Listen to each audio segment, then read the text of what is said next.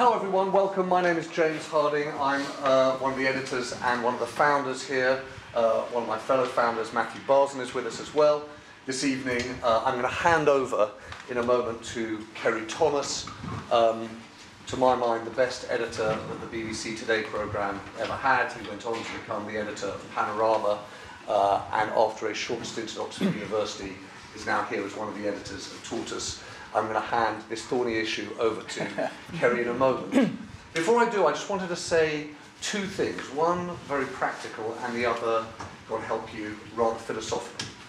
The practical is we started just over 2 weeks ago now in beta. We are a new newsroom, and this is our test phase, and we're trying out a host of different things. We're trying out ways that we publish stories, ways that we commission stories, but most importantly, the ways in which we discuss what's happening in the news and seek to get better informed.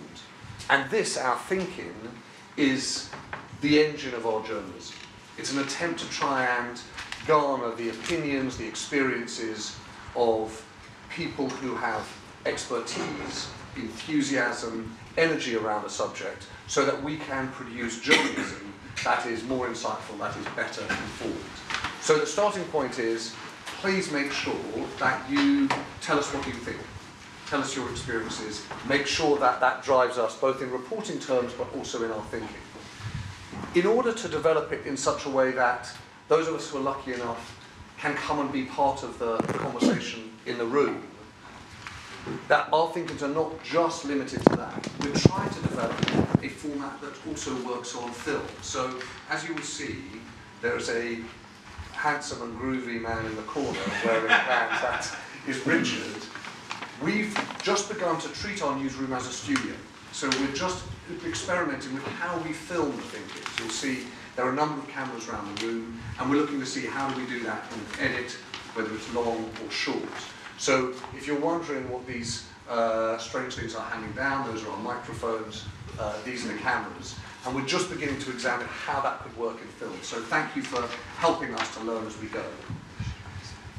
The thing I wanted to say to you philosophically was this. A number of people in this room, not least my co-founder Katie Vanek-Smith, talked for a long time not just about how you set up a new model in journalism, commercially, but what does it mean intellectually? What's the idea? And in the year or so, probably longer, that we were thinking about this, one of the things that kept frustrating us was there was not an easy bumper sticker to reach for. There's not, at this stage, in our politics, an easy ism that you can say, we're with the socialists, the nationalists, the conservatives, the liberals. None of those isms feel as though they are up to the problems of our times. And you're either deeply dispirited by that idea, by the realization that the pace and depth of changes that we're dealing with means that our politics feels inadequate to those problems, or you are, and this is in the spirit of Tortoise, deeply energized by that. You think that in the absence of a bumper sticker, actually the only sensible thing is for us to do the work, is try to examine issue by issue, problem by problem, and try to come to a set of answers that makes sense given the complexity of each of these issues. And from there, perhaps over time, we'll come to a coherent body of thought, but one that's driven by evidence and experience. And so when we set out 2 weeks ago what we were for, one of the things we were for was trying to grapple with some of the more complicated and controversial issues that we, if you like, stub our toes on every day. And gambling is one. Gambling is one that gives a huge number of people a huge amount of enjoyment, and it is also creating extraordinary and exceptional social and personal problems. And so we thought this would be the right kind of issue for us to spend some time thinking through and trying to understand. And so we hope that over the course of the next hour or so, led by Kerry Thomas, you all will help us come to a deeper understanding and a better informed point of view on gambling. Kerry, over to you. Thank you. So James does all the fun, I get to do the rules. Does everyone? The one rule we have is there are no questions. So this is an attempt to take the central moment in the news day, or the newspaper, or the BBC, or ITV, which is the sort of the editorial meeting, the editorial conference, and to open that up to expertise and to people who care about what we're doing. But this is not a panel show. So whatever you do, we don't want questions. We want knowledge, we want expertise, we want experience, but not questions, and we'll be quite tough on that. The only other rule is when that little tortoise up there gets to the end of that race, a flag will go up and we will stop. And it'll be about 7:15, so keep your eye on it. If you think you want to ask something and you haven't asked it, then get a move on. We had a think-in last week about cannabis. And it was fascinating because it turned out that either members of Tortoise are a bunch of stoners, or they're liberal progressives who don't believe in prohibition, didn't overly believe in regulation. The mood of the room was quite clear that it wanted moves towards the legalisation of cannabis as quickly as possible. And I think it's quite interesting to think about the analogies and the overlaps between that debate and the kind of stuff we're going to be talking about tonight. Are we going to find that this room is as liberal, as opposed to regulation on the question of gambling, as that one was on the question of drugs? I just don't know. Part of the fascination is I'm looking forward to finding out. Couple of people next to me. Let me start with Dr. Henrietta Bowden-Jones, consultant psychiatrist who works in the field of addiction, and in that capacity comes across gambling increasingly, I assume? Yes, I run the National Problem Gambling Clinic. That would help. I spend my life treating gamblers at the moment, yes. And Matt Zarb-Cousin, who has worked in politics, but now is a founder and chief exec of a piece of software called Gamban that allows people who think they have a problem with gambling to put a technological barrier between them and the thing that's troubling them. That's right, yeah. As James said, we want to hear from as many people in the room as possible. Sometimes we hear from literally everybody. That's when we feel like we've had a really good night. Can I start with you, Matt? Because I know that one of the things that's taken you into your current field of work was personal experience. So can you just tell us what it was that happened to you? Sure. Okay, so I started gambling at 16, which was I was underage. I went in a betting shop and on fixed odds betting terminals. And obviously when you start gambling, you don't set out to become addicted. You want to gamble responsibly. Such a thing exists. And obviously in the first instance, I was gambling £1, £2 a spin or whatever. And these are machines that allow you to stake up to 100 every 20 seconds. And in the first few weeks of sort of playing them occasionally, I won about £700. Obviously, that felt like astronomical amount of money, particularly at my age. And then very quickly became addicted to them and felt as though I needed to be in the betting shop all the time. And it was like a physiological addiction. So I felt if I wasn't doing it, I was thinking about it. It completely took over my life for 4 years. And I got into a huge amount of debt, about 15 grand of debt, and lost a hell of a lot of money. And yeah, it impacted my life in other ways as well. I think people often dwell on the losses, but it's not the losses really that are sort of where the most harm is a lot of the time. It's the time it takes, almost the obsession that you have with it, and the rapid highs and lows, and the kind of how it affects your mental health in the long term. There's lots of things that's associated with it, and you think, how is this possible? This isn't a substance. This is only an activity. It's a game. The best way of describing it is I don't know if anyone plays sport, and so if you play football and you score a goal and you get an adrenaline rush, or you make a save playing goal and you get an adrenaline rush, it's like that, but you're sitting down in a chair every 20 seconds. And the anticipation between spins is where the addiction is. It's like you feel like a real rush that you chase. You chase that feeling, and when you start losing because you've won before, you convince yourself you can win it back, and there's a delusion that's involved. And it's very unique in the sense that, because I like your comparison with drugs, it's very unique in the sense that the gambling addict can delude themselves quite easily into believing that carrying on with the thing that they're addicted to is going to solve all the problems that the addiction has caused. And by that I mean they can delude themselves into believing that if they win all the money back that they've lost, all the problems that the gambling addiction has caused them will be solved. That isn't true, obviously, because if you won it all back somehow, you would just carry on gambling because you're addicted to it. That is what they tell themselves, and it's very easy to believe that. Whereas with drugs, no drug addict can really believe that taking drugs, taking more and more drugs all the time is going to solve all the problems that the drug addiction has caused. That said, I don't think gambling should be prohibited. It should be legal and regulated. But it shouldn't be liberalised. If we legalise drugs, we wouldn't advertise them on telly, as we do with gambling. So if there were parity, if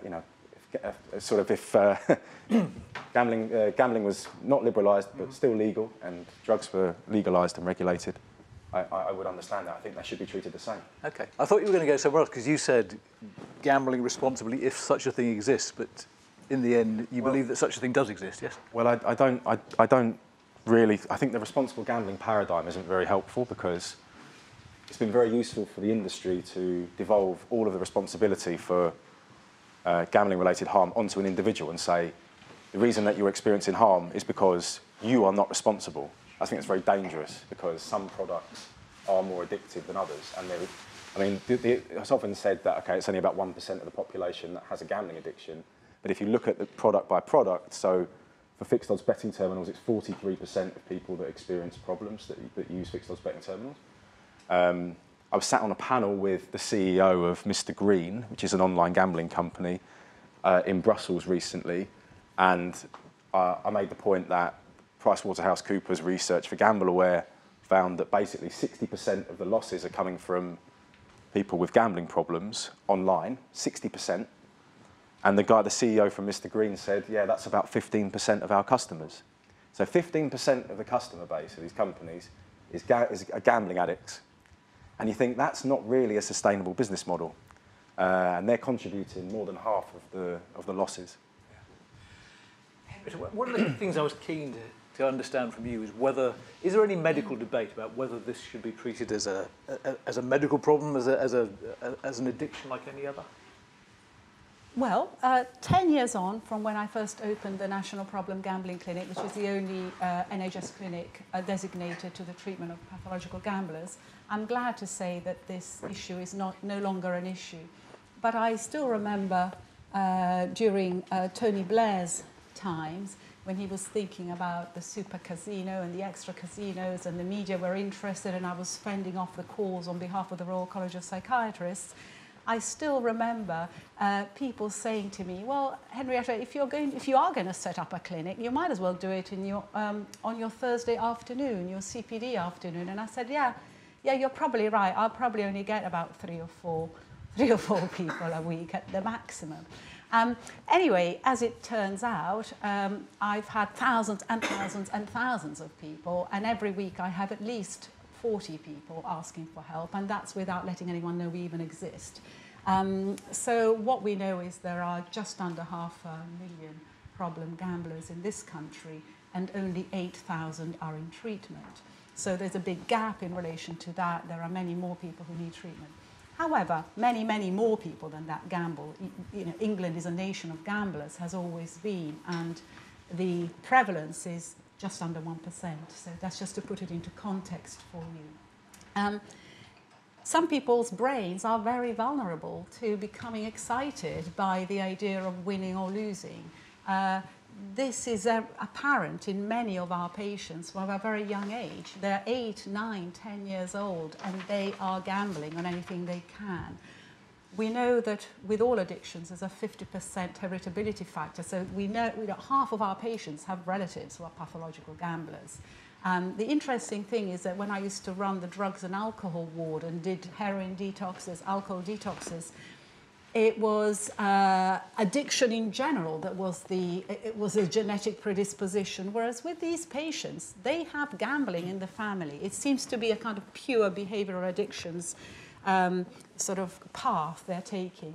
And there is no question now, either at this country's level or indeed globally, problem gambling is included in the two manuals, medical manuals, as an illness. And we treat it as such. One of the greatest victories a few years ago was when I managed to persuade my NHS Trust to allow me to prescribe medication for the 20% of people we were seeing who were treatment resistant to the very good psychological treatment we deliver that normally sorts the problem out. These 20% were still suicidal. They were still unable to get their lives back on track. And using naltrexone has allowed us to treat a significant number more. And this goes back to the idea of this, what is a vulnerable brain. People with gambling problems are more impulsive. We know this from many, many neuropsychological tests that we've done.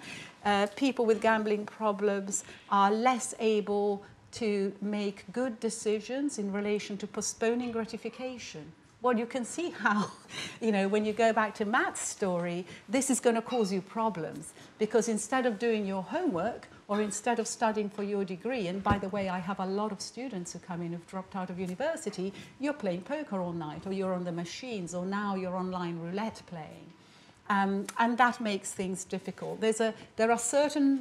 What there are certain parts of the brain that form a reward pathway. It's called the dopaminergic reward pathway. And they are faulty in a certain number of people who, if these people don't encounter gambling, if they're not primed into it as children with lots of games that give you kind of rushes if you're playing, they may never come across the idea of gambling as a hobby, which then could become pathological. But the truth is that some people will be very predisposed to it. Okay, so we've heard a sort of personal testimony and the big picture, but as Henrietta said, we're a determined people. So can I just sort of ask the room, I'm just interested to know how many people here have gambled in some way or other in, let's say, the last 6 months? You should put your hands up if you have. How about the last 24 hours? How about the last 24 hours? How about the last year? That would be interesting. Okay, and the last year, Henrietta's saying? Okay, so we're sort of... Yeah, that's about right for the country. 60%? 70%, 70%, yeah. The last 24 hours, they haven't gambled. You don't believe that no one here's gambled in the last 24 hours? Not just because you're the only person who had your hand up. No one's been on eBay. No one's been on... It was 6 hands. 6 hands, no, 6 hands. 6 hands for the last 24 hours. Yeah. So, one of you who put your hands up and said you've gambled, let's say in the last 6 months, can you just explain what it is about gambling that entices you? Anybody? Lydia. I follow horse racing very closely. I know a lot about horse racing, and I like to be able to test my knowledge on horse racing against the bookmakers' odds on horse racing and other people's knowledge of horse racing, and whether I'm up or down tells me whether I'm any good at it. So that's a professional kind of test for you that you set yourself to see. And a mental test. It's also like doing a cryptic crossword puzzle. It's a mental exercise, I find. Okay, that's quite a sort of high-end reason. Anybody else? Just yeah. Yeah. So, sorry, can I just get your name? Yes, Rob Painter.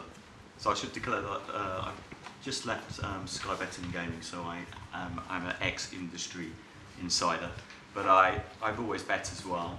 So to answer your direct question, in a similar way, it's a test of knowledge, your sporting knowledge that you're doing, and it does enhance, in the way I believe, your enjoyment of watching and following sport too. One more. Go on. I'll have to shut up because I should declare an interest, shouldn't I? I was a founding member of the World Lotteries Association, Responsible Gaming Association. I'm an advisor to the Chinese government on responsible gambling, and I was a clinical psychologist. It's the division between gaming and gambling that I have a problem with, because when you ask people to talk about gambling, they'll put their hands up and talk about gaming. And it's exactly the same folks get the same adrenaline rush that's been described, whether they're playing shoot-em-up videos all night, whether they're gaming on eBay, whether they're responding to their loyalty to the local football team. It's the same adrenaline rush. The problems that will accrue if you're in relationship problems from gambling are the same if you're playing shoot-em-up videos all night. Your partner's the same responsibility. So when you ask for a show of hands, if you said how many people have been gaming all night, whether you're 3-year-olds playing Angry Birds or 65-year-olds in a casino, it's a continuum. It's not a dichotomy, gaming and gambling. But are you saying this without the financial harm, it's still the same? It's the same rush. Why? It's the same rush. Because whether you're playing for points for your avatar, playing somebody to beat somebody up on this, whether it's the loyalty when you're to your local football team, where they close Wi-Fi games that you feel... Okay, same rush, but is it the same harm if it goes wrong? Oh, of course it is. Absolutely. It's the same relationship. It may not be the same financial harm, the same relationship harm. If you're up all night playing shoot-up videos, it's the same thing. Sorry, I will shut up. No, come on. It's correct, because Belgium have just recently banned what's called loot boxes. And loot boxes are... so, for example, one very popular game is FIFA Ultimate Team. So you buy the game, play FIFA, you go online, and then if you want to add players to your team, you have to buy a loot box. And in a loot box, you purchase the loot box and you don't know what's inside. And it could be like whatever, say for example, it's £5. You might get Cristiano Ronaldo in 1 in 1,000 boxes, or you might just get loads of non-league players. You don't know what you're going to get, so it's a gamble. But because they don't know what the return to player is, so you could end up spending £500 before you get a half-decent player. Belgium decided this is the same as gambling, because you are actually spending money, you don't know what you're going to get, and what you get is something of value to the player. So, yeah, I agree, it's the same. I'll just come to the audience and then I'll come back to you. So I declare an interest, I used to be at Betfair. And let me just take your... Sorry, Tessa and Murray. I don't think there's probably much debate in the room about whether addictive behaviour around gambling is a good or a bad thing, or that in any industries like tobacco, alcohol, gambling, you know, the 3 men of the apocalypse industries I've probably represented in my time at some point or other, that these are threats and risks to individuals. I think the more interesting question I'd really like to hear about is, you know, I'm a massive liberal with, you know, capital L, which is as long as you can do anything you want, as long as you know you accept the risk and you are not harming others. And therefore the challenge to the industry is how can you create that leisure experience, how can you create an engaging experience whilst putting the right protections. And just think about you walking into a betting shop when you're 16 and play on a phone. You can walk in and rent a video without 2 forms of ID at Blockbuster back in the day. So why are we as an industry doing everything we can to make everything account-based, everything identity checked? You know, there are so many issues that feed into what the industry can do, not only to protect itself, but protect its customers, and to protect sport and keep it clean. You know, we haven't touched on the anti-corruption benefits of knowing who your customers are. So I don't think anyone would argue against the risk of gambling, but I think I'd really like to hear, so I'm not allowed to ask questions, in theory, I'd really like to hear what the technology that you see coming, the way that we can use technology to anticipate behavioural trends and people's betting patterns, how can we get more predictive, use AI, yada, yada, yada. Yeah, let's come to that.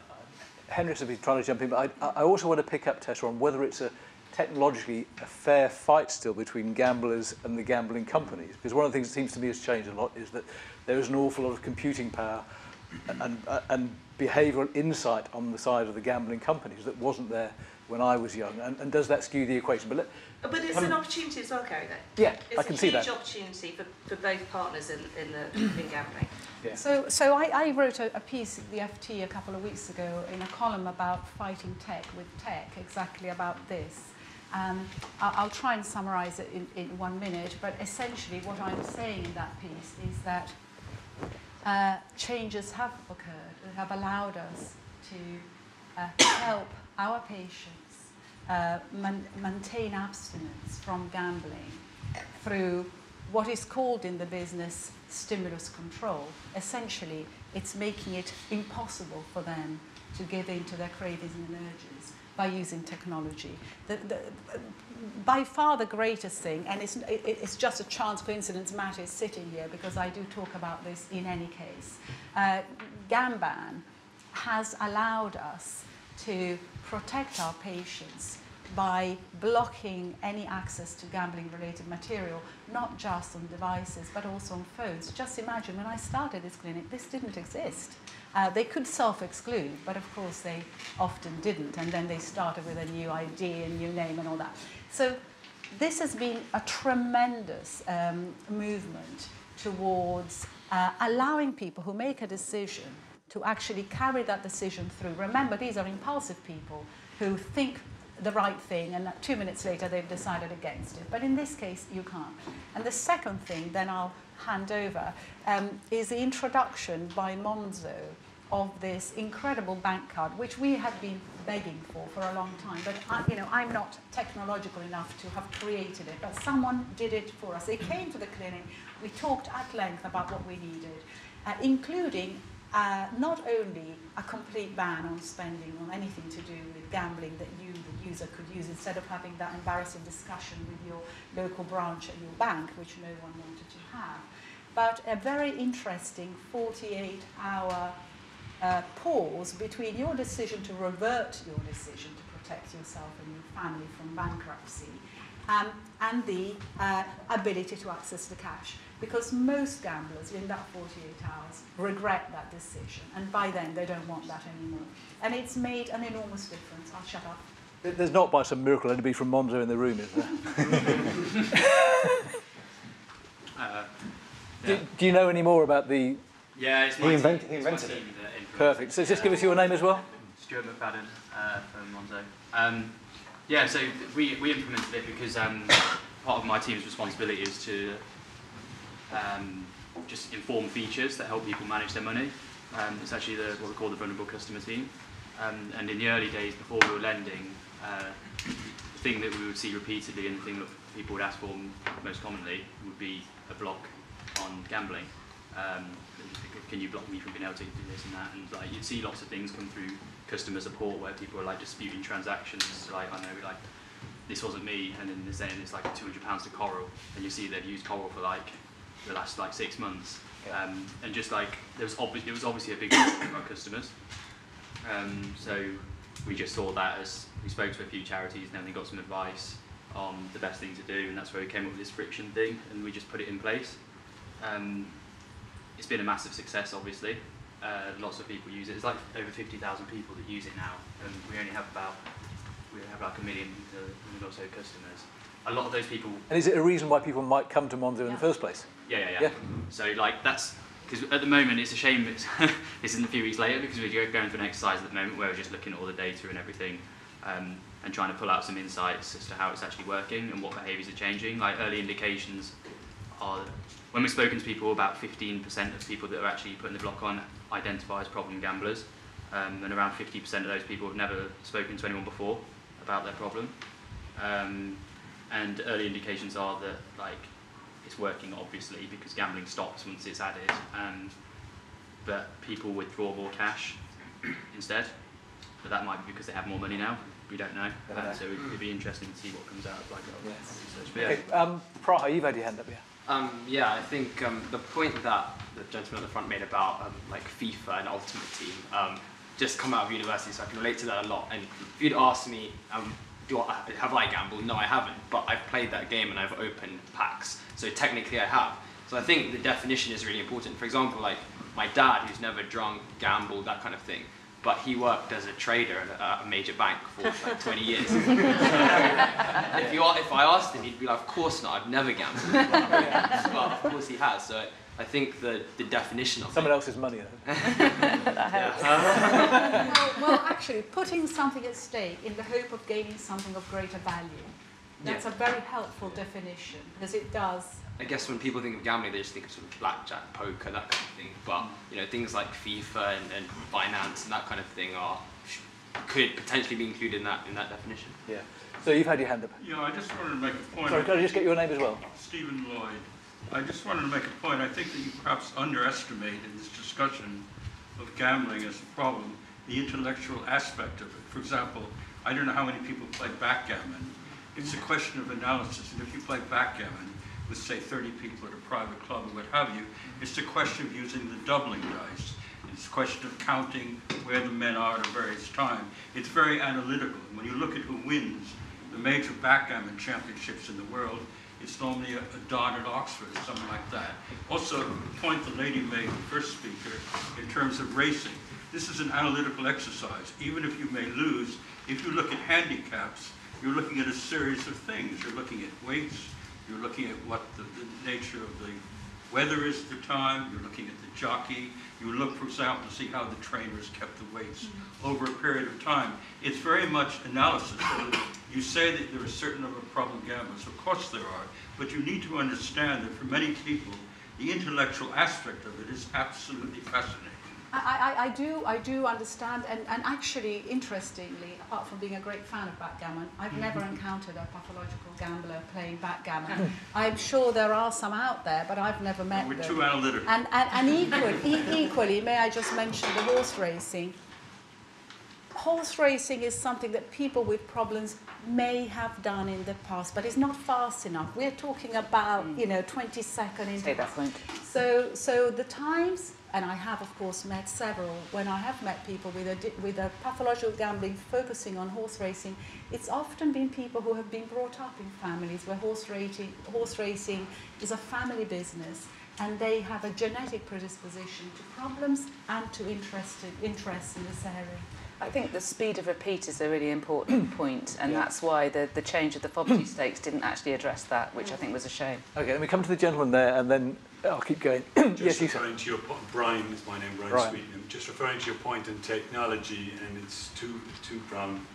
One, you were asking is how the odds stack against you now, because technology, they can work out the odds, etc. very quickly, but I think the gentleman here will tell you, the competition has never been greater and the overround has never been less. The gambler is getting the best odds ever because through Betfair and through many other, the competition is much greater. But then on the second point on technology, and it comes back to the example of Monzo and, the app, your best chance of recognising pathological behaviour is all there in their accounts. And once regulation decides to embrace that, I think that we've every chance. There's a lot of positivity around gambling and the gambling industry and the employment, etc. But there, the negativity that we associated with it can not easily, but with the right efforts can be addressed. Okay, but I think we've got an interesting couple of tracks emerging. So there's a line of argument which is coming out, which is saying there are technological solutions, Monzo, Gamban, which can help offset the effects of a technology which, through high repeats and through migrating to different platforms, has become more present in our... So there's a sort of technology versus technology argument that's coming out. There's also a kind of argument, I think, which we haven't quite got to yet, about whether the 2005 Act, whether that liberalisation itself was a mistake and whether we need to row back on that. But I hope we'll come to that later. But let me... So, John, you've had your hand up, and then really James. Sorry, it's just like that. When you hear that, horse racing is okay. Have you ever walked into a sports betting arena in Kuala Lumpur, Singapore, where the walls are full of TV sets where you can base on every horse racing event from New Zealand to Burkina Faso, who's going to be third, second, fourth. I agree with you.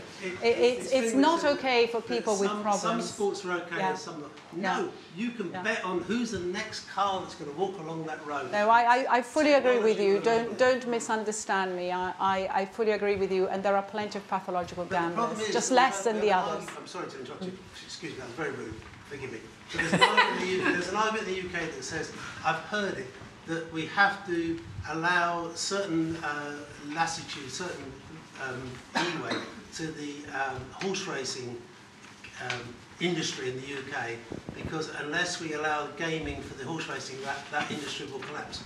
okay, let's liberalise drugs, because it's exactly the same argument. Yeah. No, I'm with you on that. I don't disagree with you. I don't want you to misunderstand. So people want to be free to do their thing. So sorry, I was forgetting. Sorry. Okay. It's like there is, but you cannot say it's gaming, it's gambling. It doesn't matter whether it's on cockroaches walking on windows, horses, or yeah, but what I will say, and I have 10,000 patients to speak about because that's what I've seen.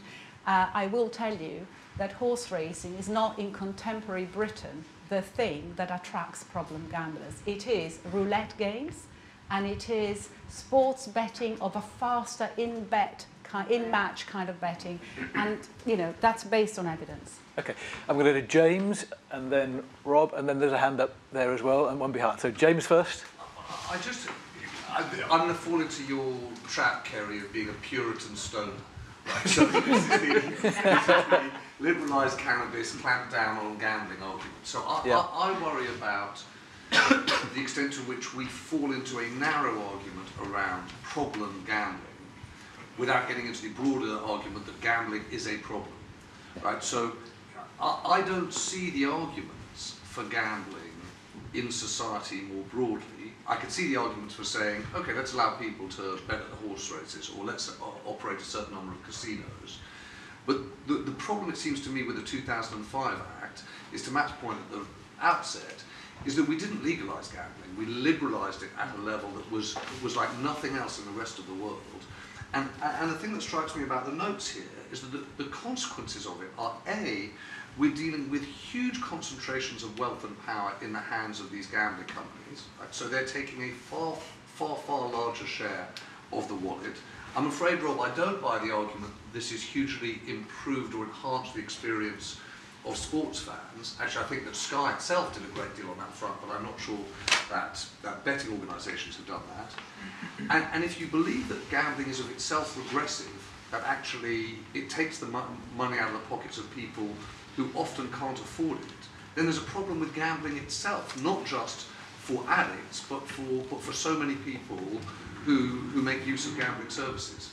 Yeah, and if you get a chance to look at the notes that we've given, the rise in gambling even since 2008, so not in the immediate aftermath of the 2005 Act, which was the great liberalisation, has been incredibly stark, hasn't it? Can we just be careful on some of the stats, because the participation in gambling in the UK has actually fallen in the last few years. The proportion of the population that gamble in the year has fallen.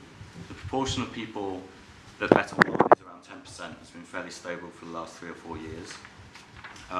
Yes, there are companies that have made huge amounts of money, but it's not been a sort of epic sea change in fortunes over the last few years. So we just need to be careful. Well, there has, for the companies, hasn't there? For a lot of the companies, there has been an epic sea change. And predominantly the switch, really, from retail and other forms of gambling to online, which means there's been some very, very big winners there in particular. But we can't get away from the fact that so gambling's not hugely growing in the UK. Much you might read differently. But you also can't ignore the fact that lots of people gamble. They must enjoy it for whatever reason. For me, it might be enhancing my enjoyment of watching a football game. For other people, it may be the thrill. It may be the chance of winning some money, of course. So I think it's very dangerous to prohibit or talk about prohibiting something that is incredibly popular and people enjoy a lot. And of course, the vast majority without any harm, and the vast majority without risk of harm too. But of course, there are a number of people that get into serious difficulty, and we should never, that's not good enough. We should always pursue to reduce problem gambling. Yeah, and I think we're probably not talking about prohibiting, are we? I suspect we're I wasn't sure James's point. It wasn't quite the same. I took it as a devil's advocate thing rather than a hard line. Can I just make one more point on technology, and then I will shut up. It is also beholden on the gambling operator, who does have, I think the gentleman over there mentioned it, a huge amount of data at their disposal to monitor on a daily basis their customer base, really understand and know their customer. The wonders of data science and enough nerds in a room that are monitoring customers, setting up alerts for unusual behaviours, fresh behaviours, accelerating betting trends within an individual, That's what betting companies are doing now, the good ones. I can't speak for the whole industry. And that is one of the best ways we can mitigate against problem gambling, by the identification through data science. Very It's a good. bit like relying on the barman to tell you you're too pissed, though, isn't it? I don't find it completely. There's a couple of. Matt, yeah. So it's just a couple of points on that. The gross gambling yield, which is the losses, for online has gone up from about 2.9 billion 3 or 4 years ago in the UK to about 4 billion last year. So it's going up. A lot of that is, a portion of that has been substituted online, so online has become more popular, but I think on the whole, the gross gambling yield from the entire industry has gone from about 10 billion 5 years ago to 14 billion. So it is going up. And is that coming disproportionately for people who can't really afford it? Or? Well, this goes back to my initial point about what the business models of a lot of these companies, don't speak for the whole industry, but a lot of these companies, unfortunately, are based on a business model where 15% of their customers are addicted and they're contributing 60% of the gross gambling yield, right? So on that basis, what can these companies cannot do anything unilaterally that will reduce harm without putting themselves at a competitive disadvantage. That's a fact. If they were to actually reduce harm, they would reduce their profits. That is what would happen. And they're not prepared to do that. And that would not be something they can do and tell their shareholders about. By the way, this year we're going to make less money. It wouldn't be acceptable. I have to. But that is why you need regulation, and that's the only way you can deal with it. And the most effective measures for preventing harm have come from outside the industry: blocking software, financial transaction blocking. The industry themselves have not come up with anything that has reduced harm. I don't think. Are they helping to support these measures? And in order to, sorry? Are they helping to support these measures, or? Yes, they are. Yeah. They're referring to. Do you not think GamStop is a good idea? It's not perfect. It's a good idea, but it has been very badly executed, and it's taken 4 years to. It has taken too long, but everyone else is acknowledged. If you exclude yourself from one online gambling operator, you become excluded to the others. Okay. The concept is good. It has been heavily criticised for not actually being of the quality that it could have been and quickly enough. Right. But yes, it's a great idea and needed. Okay. And it's good to see the industry involved. Yeah. We've got loads of hands still going, but let me come to you. So if you say your name. Hi, yeah, so it's Tom. So my sort of background is I've been gambling all my life. I used to work in a bookmakers, I've worked in an investment bank, I've worked for a hedge fund. I had, when I was in my mid-20s, I had about 100 betting accounts because I would always look for the best price. I don't think they've really ever made any money off me, and I think I can sort of square up a few points. So the 15%, 60% statistic, the only way that one could sort of fathom that to work is because the odds that the gambler is betting on are significantly bad, basically. So they have a really low expected value. So they're probably going to be the sort of bets that you talked about of fixed odd terminals, where if you go and put your pound in a fruit machine, your expected value is you lose 28p. So it's 28p for a spin. So that's the sort of dichotomy of skill versus luck, which is what I think in the States they had a big court case over to try and differentiate what constituted gambling. And I think that's why I take issue with your points on the fact that everything is gambling. People play games. That's a support of our life, fun we want to do. I don't think we should contaminate it by applying some sort of pejorative, negative connotation to it. And quite clearly, I think everyone always caveats everything on, but people will be harmed. Yes, we have to definitely do that.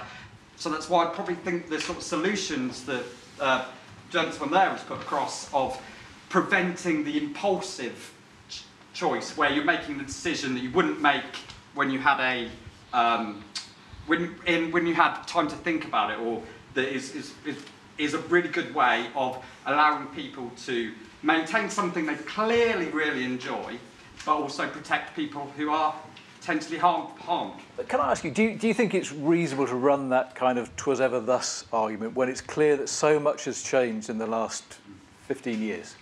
So say that again. So, part of your argument, this is human nature. We like doing this stuff. We've always liked doing it. what I'm saying to you is actually the world has changed in the last 13 years. We're not in the same place as we were in 2004. If you look at the volumes of money flowing in, if you look at the prevalence of gambling in areas of society where it didn't used to be, if you look at the industries that rely on gambling now that didn't used to rely on it, the world has changed, and I wonder whether we don't need to do more to keep up with that. Could we equally argue on that basis? Like, let's assume there's a X amount percentage of negativity attached with that, like there will be with everything. You've also enriched lots of people, made people happy and enjoying themselves, and that's been a consequence of that. Is, you know, that's what happens in as economies are allowed to function and people are allowed to express themselves. Got a hand over there at the back? Yeah. Yeah, great. No, I was just going to say, Sorry, can I get your name as well? Sorry, Simon. Simon Englander. I think it's just with all these things, it's worth separating out. It's really easy to refer to the kind of whole picture of gambling, and actually, there's ways of separating out. Like, in my view, the fixed odds terminals, I kind of can't really believe that they still exist as a thing. They won't after April.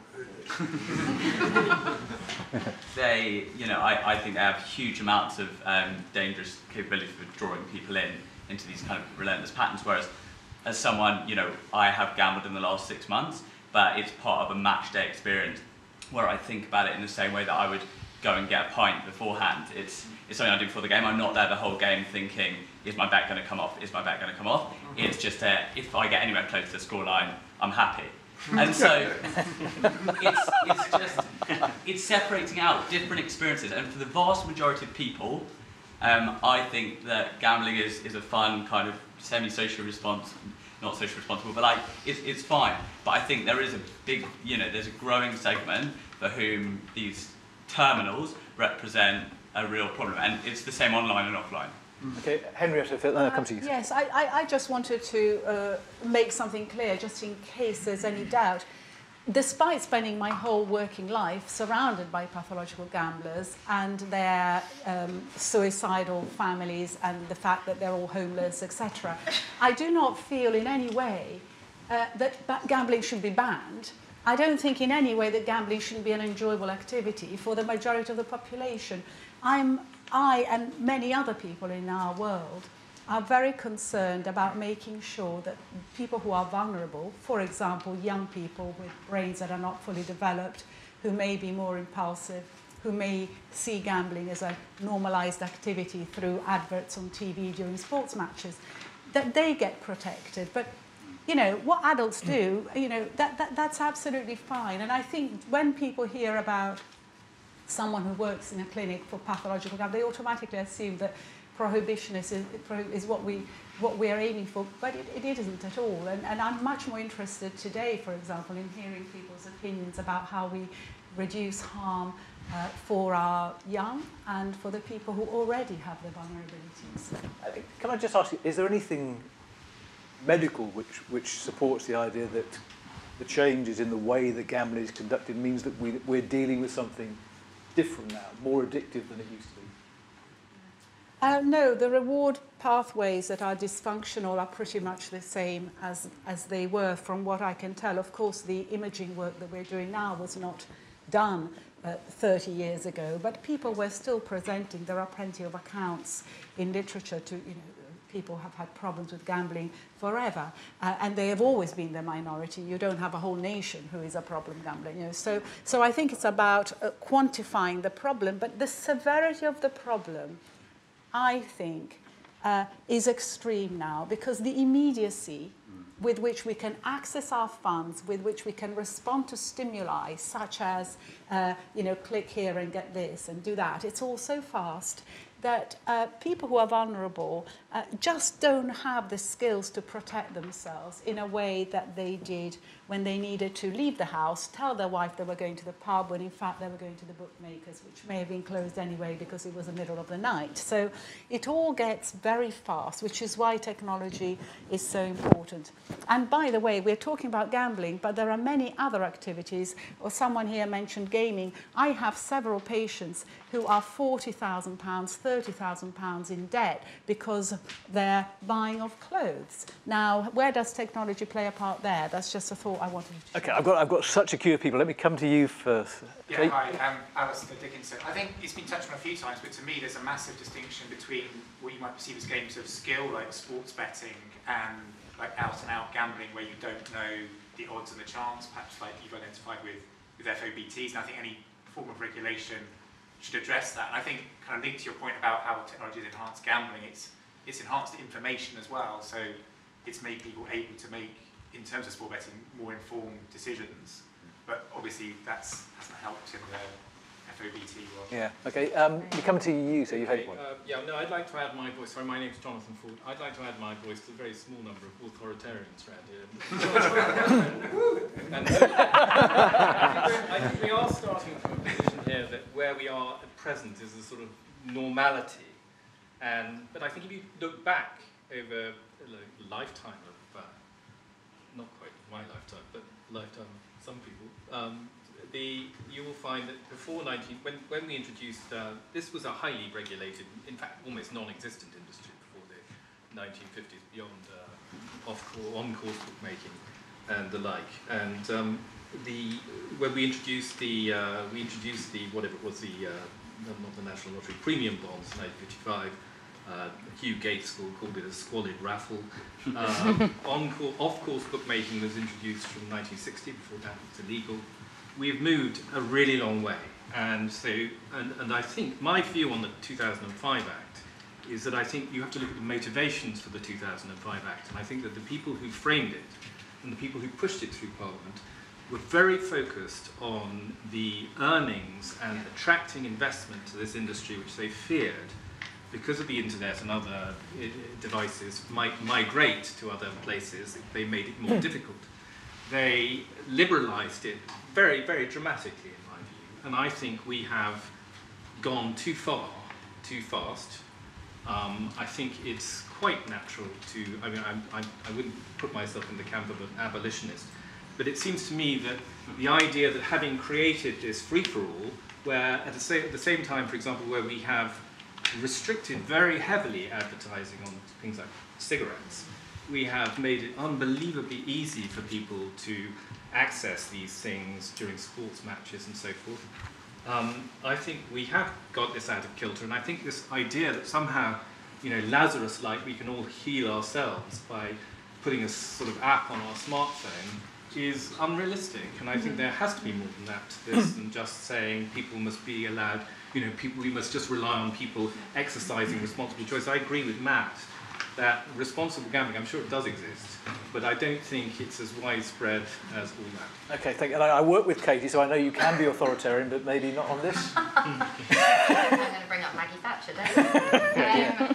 So actually, I should say that I'm the daughter of a man who owned bingos and amusements arcades. So I grew up with gaming and gambling in my family and in my blood, as it were.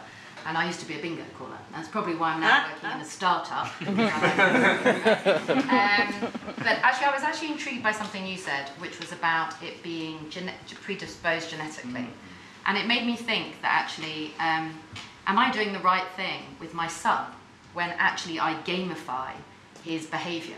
And a reward chart's something that actually, this is totally not what all you guys are talking about, which is far more intelligent, but there was just something about this concept of, if it is genetically predisposed, and it is something that you can, my father was a gambler, and he died actually in poverty because of his gambling issues. So he was a pathological gambler? Yeah, he definitely was. Yeah. And an alcoholic, and quite a few other things as well, but they will leave those ones for another ThinkIn. But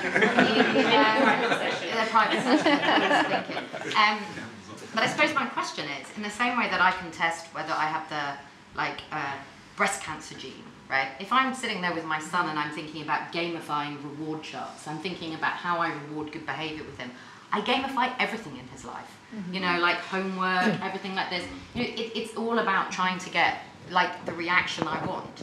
But if I'm actually potentially making him worse because he's predisposed to gambling, I'd like to know how I find that out. That's a very interesting question. First of all, I would hope that you... Sorry, I broke question. Well, let me pick up on this, because it's about, what you're not doing is you're not rewarding him sometimes but not others, I hope. So if he does something... That's good and bad parenting. Let's not go there. Well, it's all about...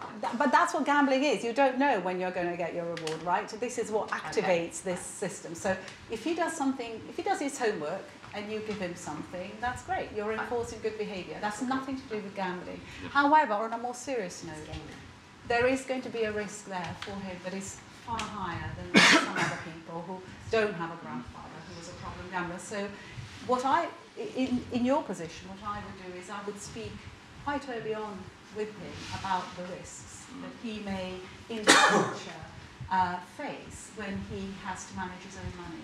Because what we find is that people don't know about these risks until often they are, for example, at university or in their first job, and the fact of having a certain amount of money triggers the illness, or an early big win, you mentioned it, or an early big win by proxy, where your best friend wins, and it still can trigger it.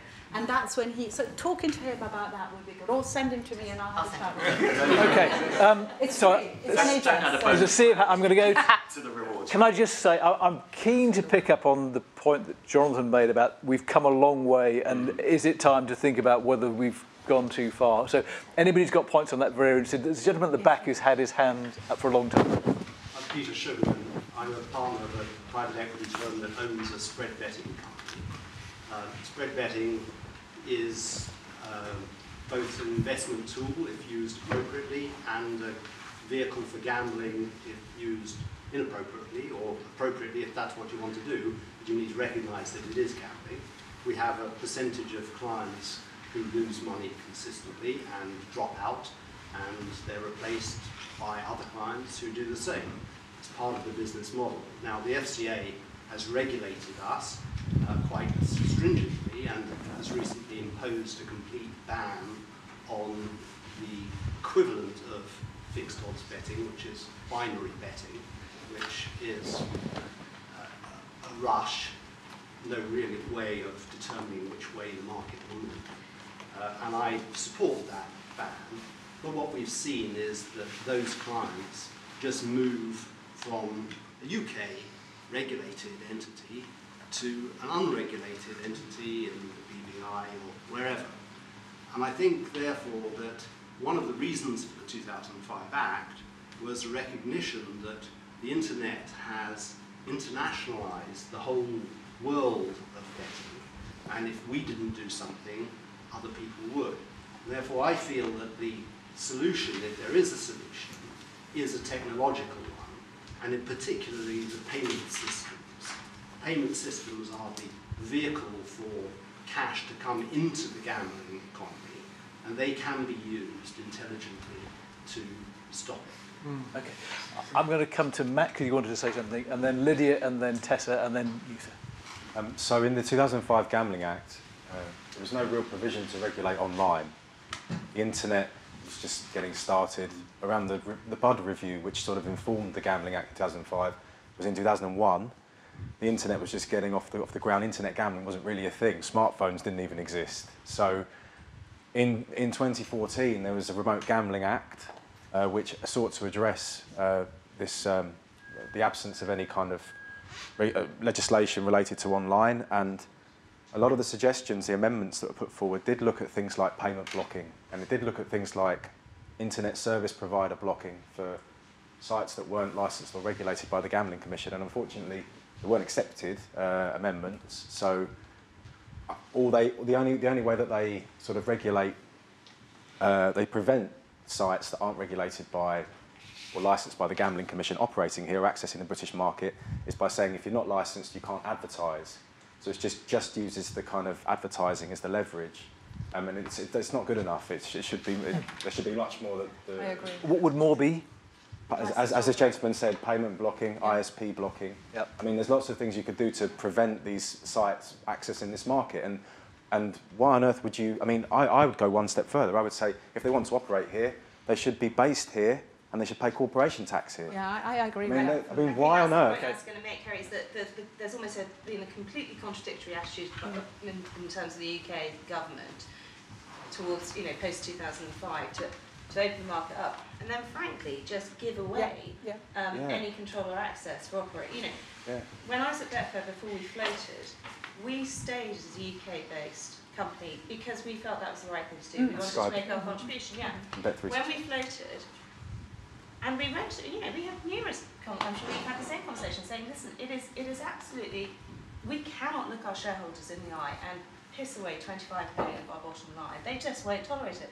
Unless you change, we will have to go. And you know, it was literally to the point where we're going, no, we're really going. And we wanted to stay, we wanted to be a UK company, but we couldn't operate as a public company with shareholders' money in that way.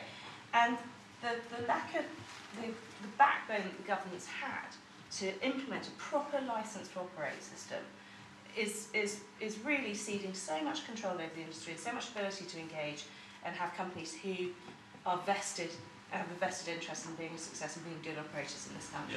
And the revenues that the government is missing out. I wanted to hear from some other people. Research, education and treatment. I want to come to Lydia and then Yusha, and then right in the back corner as well, please. So Lydia first. I think that successive governments and the regulator have been far too lax, and I think about what the Gambling Commission claims that it does, and that's to regulate safe, fair and open gambling. And just think about some of the things that you could improve straight away. We've already touched on some of them in the room. Using credit cards to gamble, why is that still enabled? Being able to block banks, you've talked about. Actively removing licences from companies who don't use the technology properly or fail to intervene in shops when they see some problems. Massively reducing the ability to be able to advertise. So those are the things that you could do to make gambling safer. In terms of trying to make it more open, the terms and conditions that on many gambling websites are just so opaque, and it gives the operator an inexhaustible number of ways in which they win and the customer loses. I think terms and conditions need to be clearer, fairer and in plain English. And finally, fair. I think that people who win, who have some skill, should be enabled to win. I think advertising should be fairer, or at least win a fair amount, because at the moment you have a system whereby not only are people fueling large losses who are problem gamblers, you have the people who might potentially make some sort of a profit being restricted in terms of their stake or shut down. And my final point on that would be, I feel that if many betting companies put as much effort into tracking some of their customers who are likely to do them a little bit of damage as they do towards, if they put as much effort into that as they into problem gambling, then we wouldn't have this problem to such a degree that we do. Okay, Lisa.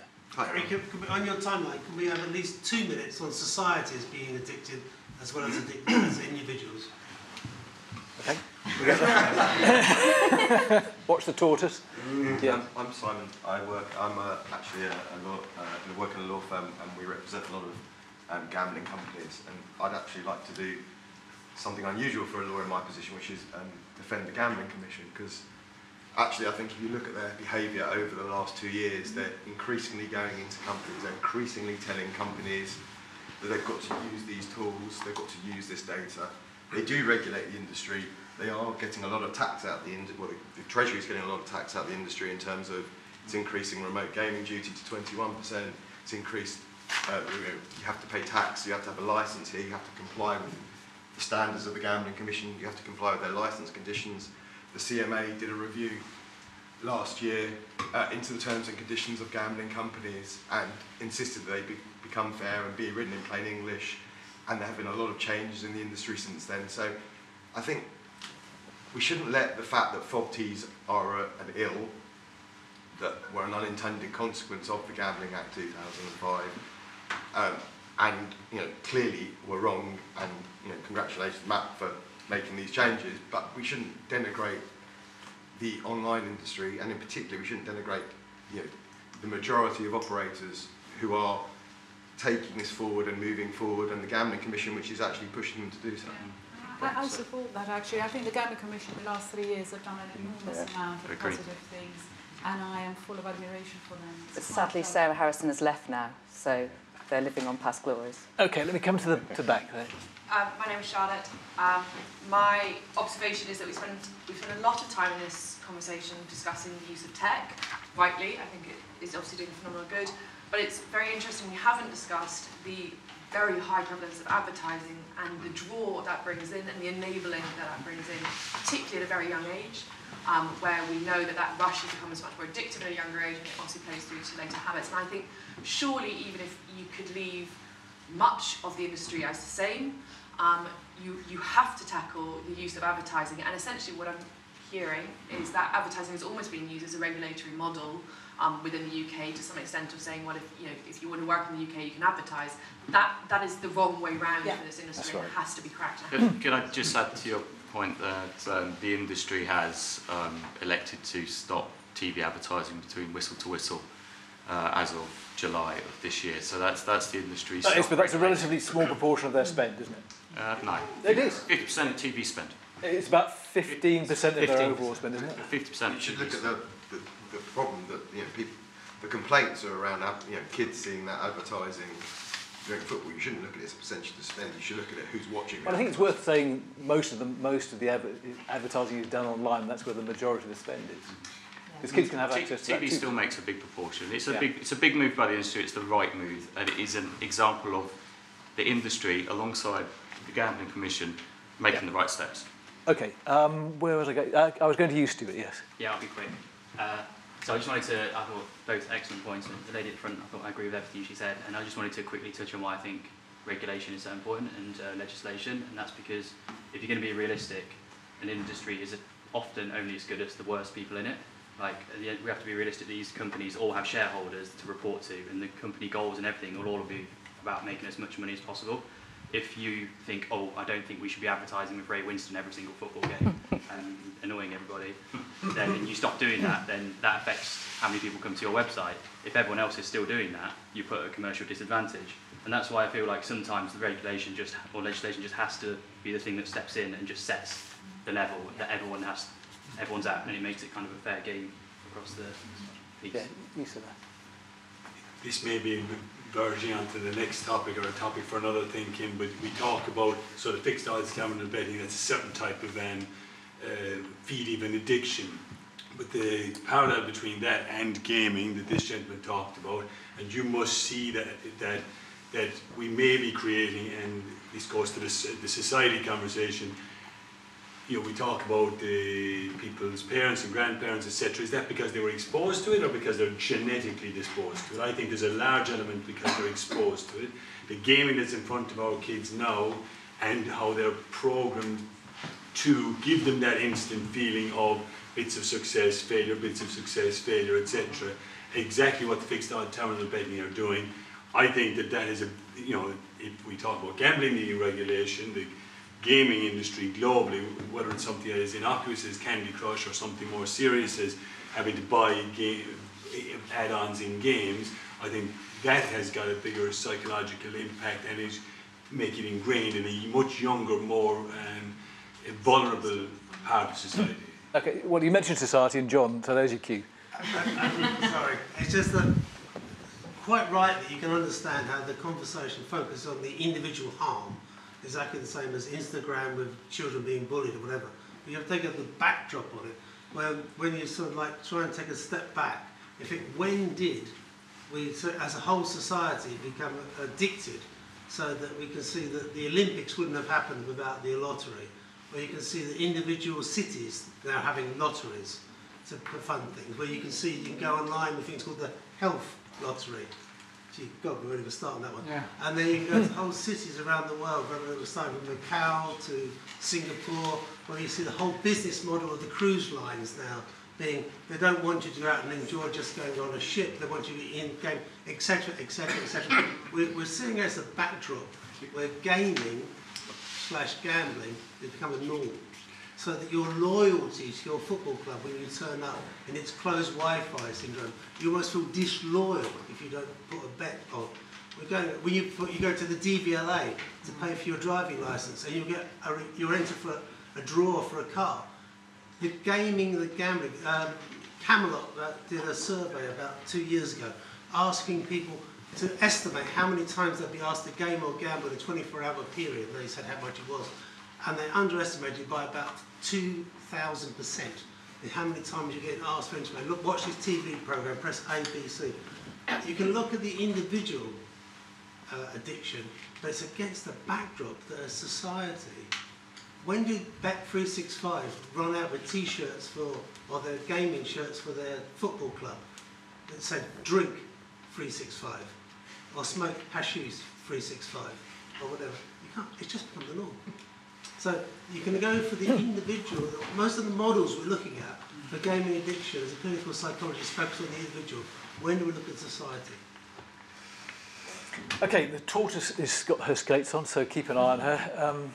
Jonathan. Let's make one observation, which is it's very interesting that while most of the voices around the room are very much in favour of people solving their own problems, i.e. the individual gambler taking action, all the industry voices effectively want external action to be taken on them. They don't want to be based in the UK unless they're forced to. They want advertising bans because they can't be relied upon to act on their own initiative because it will put them at a disadvantage. And you can sort of see there's a distinction between this idea that the problem can be solved at the individual level, but industry finds it difficult to respond at the collective level. One simple thing, I mean, you know, you couldn't have walked into that bookies on the high street if it were account-based with ID at 16. Yeah. And one of the simplest things we should do is make all gambling account-based. I fully agree with you, but every time I suggest it, I am told that this is really not acceptable because it's a nanny state. I think it would be very simple. I mean, I go back to my Blockbuster analogy. You could not rent a DVD. If it's legal and you can do it, why not do it? Is the industry pressing with one voice for that to happen? Well, I come from a particular point of view because obviously having been at Betfair, which was online and account-based, you know, we were only ever online. We never moved from the high street to online. So we were always at an advantage in terms of managing. I just want to come to this. Yes, you sir. So I also have a bit of an interest. I was an investor in Skybet alongside Rob and the team. I'm Let's get your name as well. Pev Hooper. I think isn't that the job though of regulators to be able to step back and look at some of this stuff holistically, and then decide on the right balance between the individual, the industry, which by the way isn't a collective, because I think you have people with all sorts of different structures and motivations and frankly levels of ethics. Yeah. And I think an awful lot of the people who are at the more responsible end would welcome some action being taken here, because it's quite hard to be a lone actor and then find that there's, you know, the lowest common denominator behaviour is what's dragging perception down and frankly providing, you know, the outlet for people who want to pursue this, rather than, you know, working with you to do proper cross-industry self-exclusion. So I think it has to be holistic. I think you can't ban things because we've seen prohibition and the rest drives it underground. I think it's got to be the individual, it's got to be the whole ecosystem, credit cards, payment systems, you know, the great work that you're doing. Henrietta, quickly, sorry. Yes, so one very short thing that happened last week, and I fully agree with you. I think that's right, that's what's needed. A 20-year-old came to see me with his mother. In the 12 hours before he came to see me, he had spent £150,000, which he didn't have. When I inquired how he'd managed to do that with his parents next door asleep, he said that he didn't have any savings, he was feeling depressed, he went online to gamble, he was told his card wasn't working anymore, so he went on PayPal and took out 2,000 until he'd racked up 150. So, you know, we can do so much more to protect people, and I think that's a really, you know, I needed to bring you this story because it's fresh with me and I'm very upset about it. If anyone is here from PayPal, because this is where, for example, even the credit card ban wouldn't cover the e-wallets like PayPal. Fair enough. Because PayPal, it's 48 hours, I think, before it gets taken out of your bank. So there's a loophole so it has to be holistic and all these sectors working together, yeah. Okay. I think I want to return to where you started with cannabis and link it back to the conclusions from that ThinkIn, which I think were we should move slowly towards legalisation but keep a very clear view on the impact. So Canada has let first. Mm-hmm. Lucky us to be able to watch what unfolds in Canada and for the psychologists to do the work. We leapt first on this as the UK, and we leapt at a very unfortunate time before the other thinking on smartphones. You know, the gambling yield's gone up since 2012, which is when smartphones have penetrated. So, and the 2014 review would have been consulted on in 12 and 13 before smartphones. So we're in a position where we've led first, and we're not taking the time to learn and catch up and close loopholes and regulate. Whereas the rest of the world may be looking at us going, there are the mistakes made, what can we learn from them? So I think, unlike cannabis where we can watch and observe, we are the test patient here, and we're not taking enough action to remedy. Okay, anybody want to make a final point before the tortoise reaches? One very quick point, just about the Gambling Commission. I definitely agree that the Gambling Commission have made great strides in the last 2 or 3 years. I think the driving force is at the head of that. Sarah Harrison has now left. I'm more suspicious about where they are going now and whether they just want to appear to be doing the right thing rather than actually doing the right thing. And I think it frankly just comes down to knowledge. I just don't think that they have the knowledge to understand the realities of what happens when problem gamblers are enticed into losing more and more money. Okay, I'm going to ignore the flag and just take one final point there. Just a quick point. I think it's something to the lady at the front said, but it just reminded me. So when I was 19, I worked at Coral. It was before the internet just started. But we had a system where if we had anyone that was particularly successful, we had to document their success, their features, what they were like. So the industry had actually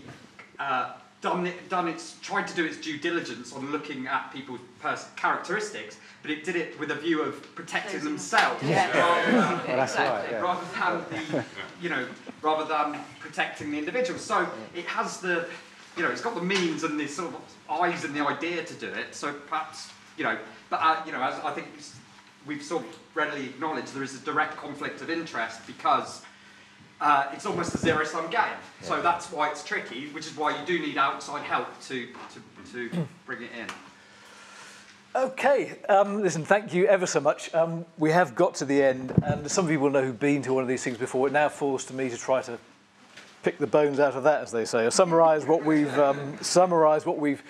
talked about. The point of these things is to try to help us reach an informed point of view about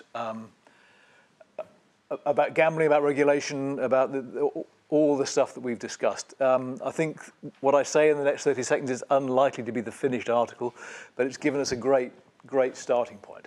I'd actually start, I think, with something you said near the end, that story about a 20-year-old managing to access £150,000 in next to no time, and what that will do to his life and the life of people around him. You can't look at that and think that this great experiment that you talked about is going brilliantly in every way, because clearly there are still holes in it.